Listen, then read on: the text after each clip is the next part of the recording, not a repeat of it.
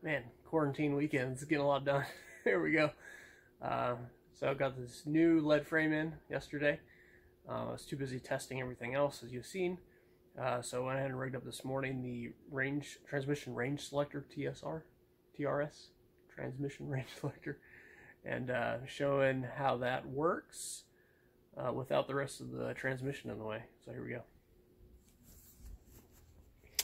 So over here, new valve body connector. Let's see here, broke out the yellow, red, and tan. And if I remember right, tan is ground,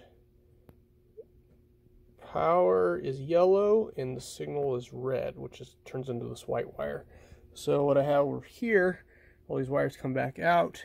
I have a 5-volt regulator for my 4-cell LiPo. We're using 3 of the 4 cells to power up this 5-volt regulator. A 5-volt pull-up on this resistor.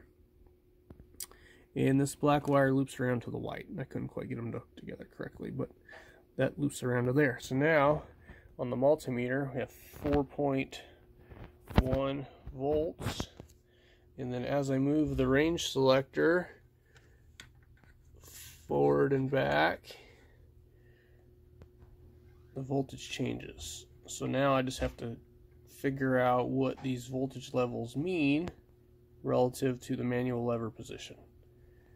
But from here, it looks like I can feed this into an analog input on the Megasquirt box, which is below, and I can select reverse and drive to get the right gear I want for the analog output from this range selector.